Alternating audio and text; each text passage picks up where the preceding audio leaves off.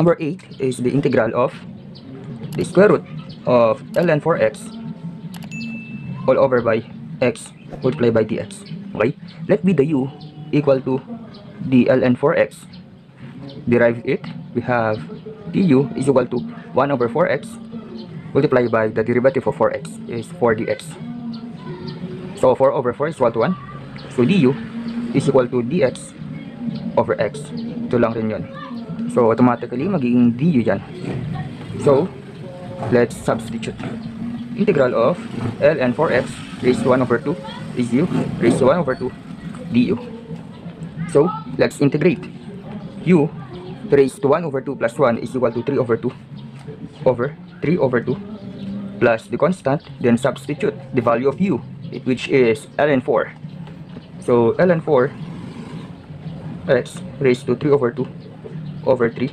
Okay, yung 2 ay mapupunta sa numerator plus the constant, or we can use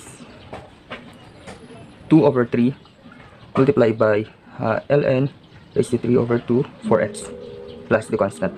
This is the final answer for number 8.